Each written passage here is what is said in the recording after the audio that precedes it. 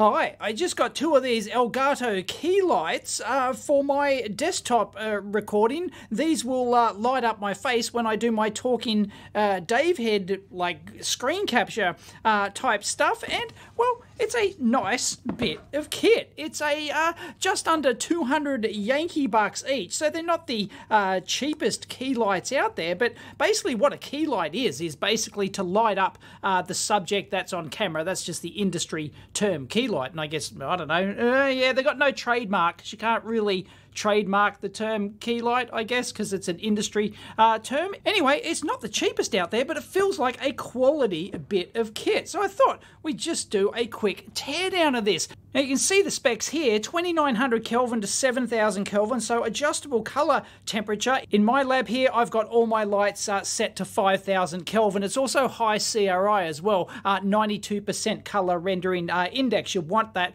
to reproduce good colors. Not quite as good as what I use, what I'm actually shooting either side of my camera at the moment, in addition to my overhead lights. Well, I'd normally be using two of these, and I will in a minute. These are Aperture Amaran HR672Cs. I think they're technically discontinued now, but once again, these are adjustable color temperature, and I think these will do like 4800 lumens or something like that. These ones are 2800 lumens. There is a smaller version of this available, I believe, but I've got the larger one. So anyway, it's got on, off, and reset. I thought when I first looked at this, I didn't see reset. I just saw that it's got the 2 symbol on there. So I thought, oh, okay, you know, low light level and high light level, but nope, that's just a generic switch. They didn't bother getting that changed, so they just used it, even though the 2's not really appropriate there for the reset. Anyway, 13 volt 4 amp plug pack jobby, and it's a really nice bit of kit. It feels really good. The heatsink fins and the anodized aluminium frame with an aluminium backing as well. None of that aluminum rubbish. And as you can see on the front here, it's actually all the LEDs are around the outside and then they point inwards like this. So it's actually, you get a nice diffuse look like that. Because if I use these, which I currently do, I currently like move one of these just in front of me when I shoot my talking head videos, and these are direct LEDs that come out. It's got a kind of sorta little bit of diffusing on the front, but these are very like harsh, and they actually create a more harsh light than you'll get with like a really nicely diffused thing like this with the LEDs coming in at the side. So hopefully these will be like less harsh on my eyes and hopefully create kind of like less harsh shadows, but I don't think there's probably much in it. We'll see. Anyway, it does feel like a good solid bit of kit for your $200 US. So you can actually get much cheaper lights, but yeah, these are like, a lot of the gamer kiddies use these. Anyway, let's crack it open.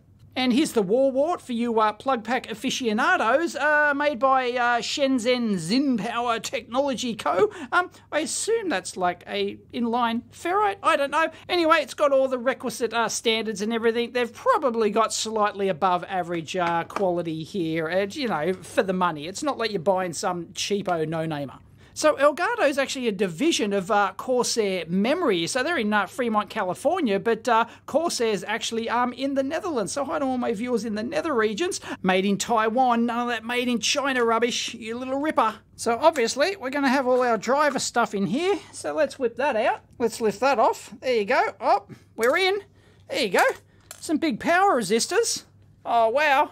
And yep, of course, this has the newfangled Wi-Fi rubbish that, yeah, you hook these lights up. So there's no controls on here. This is the thing. There's only like on, off, and reset. So, yeah, I would have preferred to like just have the color control and the controls on the back. But anyway, this is all designed to go into the app, and you can get those Elgato desktop touch light buttony things, you know, hot button things, whatever they're called, I don't know. And yeah, you can control your lights that way, or via an app, or via the PC, or whatever. Well, it's exactly what you'd expect in here. We've got our processor, which is our wireless LAN chip, and our LED, PWM LED driver. For the processor and wireless, we've got a single chip solution, which is a Realtek RTL8711, which is part of the Amoeba series system on chip. It's designed for your Internet of Things grown. And this is a Cortex M3, and it's got, of course, the wireless LAN and all the RF and everything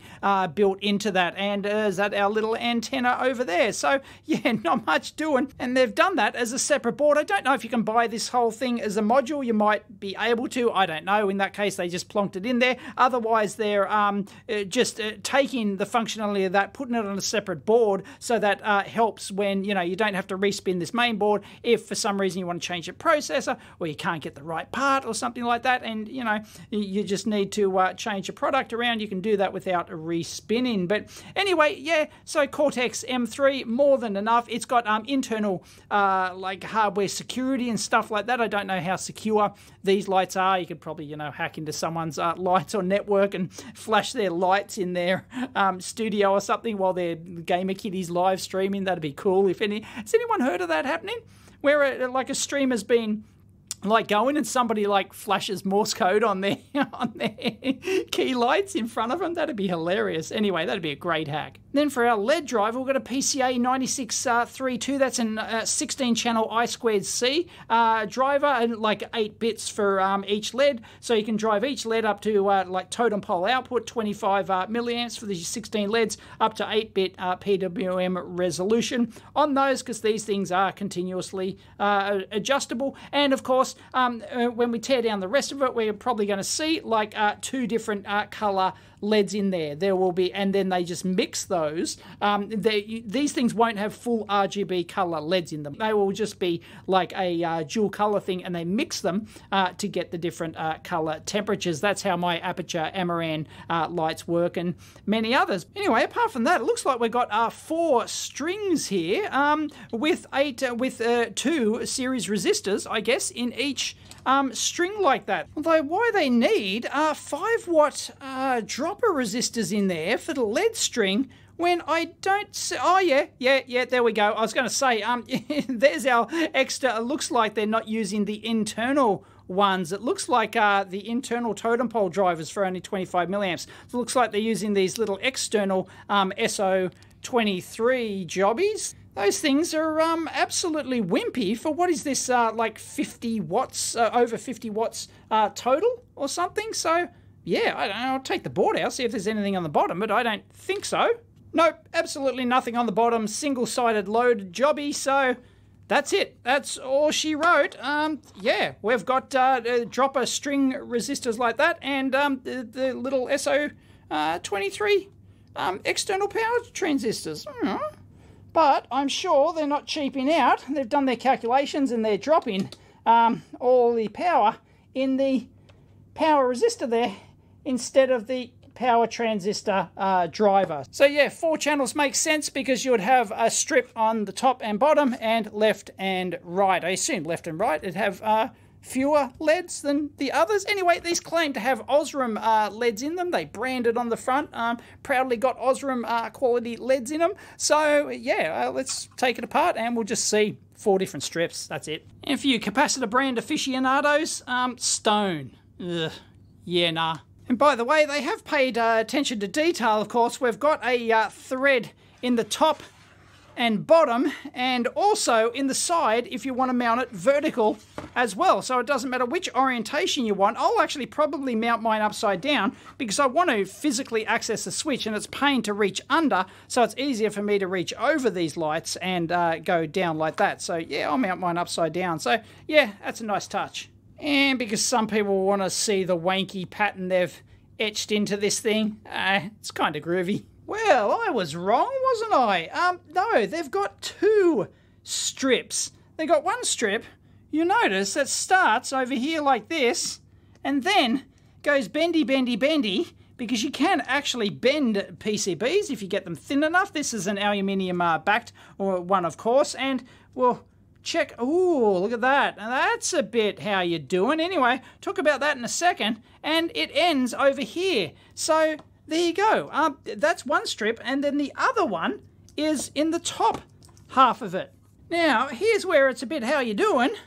There's our LEDs down in there, and nice aluminium-backed PCB that they're on to get the heat out, and they're just leaving that flapping around in the breeze. So that's just got to, like, radiate from the back of the strip to the, very nice finned heatsink that it got around the outside. So they get, like, the thermal resistance of this gap here is absolutely enormous. So that's terrible. I expected thermal adhesive to the back of there.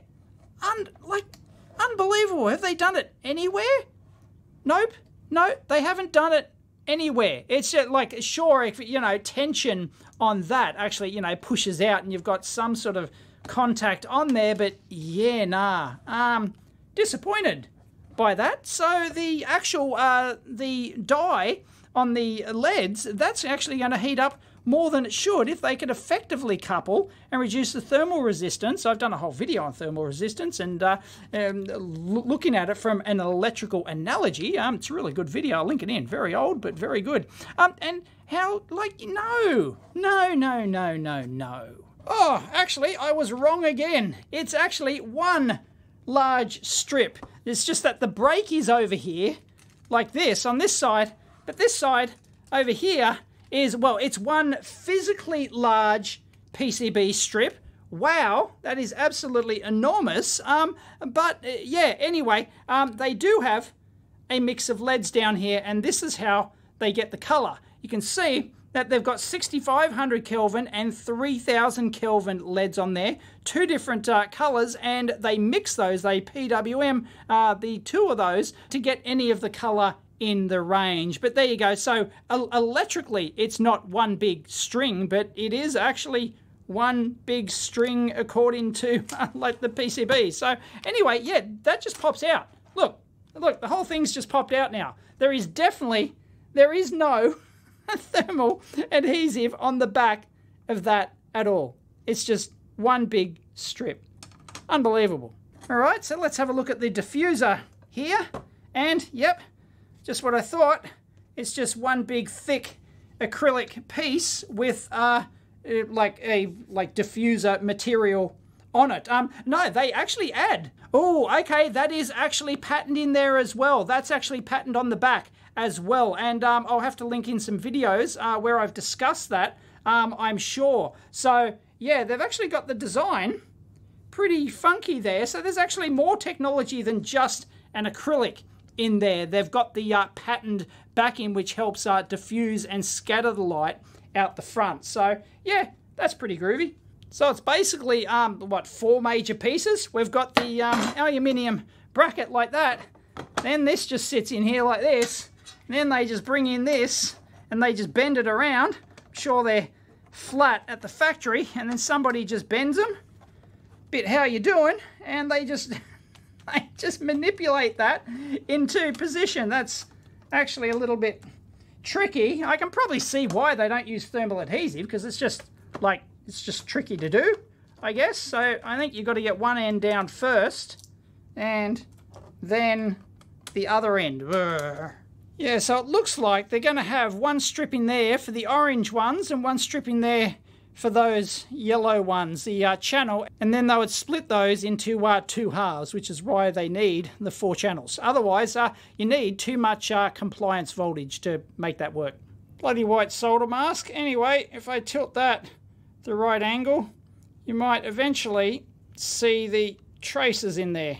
So whilst I think like the build quality of this is like the outside build quality and everything is excellent, and I'm sure they perform absolutely brilliantly, pun intended, I'm here all week. It's just the lack of, somebody could have gone around with a snot gun and just like at least attempted maybe to put some, some thermal gunk around the outside of that. But then I guess, but then you've got to, like, you risk it getting in here and it's all messy and it's an extra step process. And I guess they, maybe they've done their measurements and the LEDs aren't getting that hot, and just the radiation from the LED strips is like enough to come out here. These are like, I'm sure these would have been engineered fairly well. So, like if I was designing this, I would have had like a temp probe on the LEDs themselves and actually bring that out so that once you've sealed it up and everything, drill a hole in the back, do whatever, and then get some leads out for a little temp probe to see how hot the LEDs in there are actually getting compared with the outside, because the actual die temperature is going to get pretty high, and that's going to reduce the life of your LEDs. I don't know if that's, you know, going to have a huge impact, but anyway, I would have expected some thermal bond in there, that's all. And well, there you go, it lights up, and I haven't connected these things via Wi-Fi, so I got no idea. Well, you reset it, there you go, that's brighter, and then you turn it on and it goes on and off, and then should go back on, hopefully. No, yep, there it is, yeah, it faded up there. And yeah, the pattern is like very nice. I can see a slight shadow over there, but apart from that, yeah, it's brilliant, pun intended. So anyway, that is better than these. This is a smaller version of the Aperture Amaran that I've got. I use these for a little task lighting. Once again, adjustable color. That's overexposed though. You see the dual colors in there. There you go. If I adjust the color, you can see how that changes the color based on, because this is right down at 0, unfortunately. Otherwise, it just looks way too bright on camera. It's hard to catch LEDs on camera, but there you go. Hopefully you can see the color change like that. And these Elgato ones work exactly the same way. It's just less harsh. So yeah, these are, because like, as a creator, you've got to stare into these bloody things, or at least like they're at the side of you and they're lighting up your face. And I've got two, because you want to light like evenly from both sides, and then they also light up your green screen in the background as well and stuff. And yeah, you want them bright, but not too bright that you get absolutely blinded by it and you're squinting when you're talking into the camera. So anyway, I think these are decent quality for your $200. I don't know about the app thing, but everyone uses these. I'm sure they're pretty good, and it's a decent brand. So yeah, don't buy it like cheap LED lights.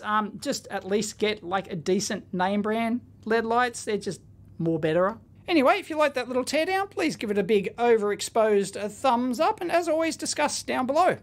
Catch you next time.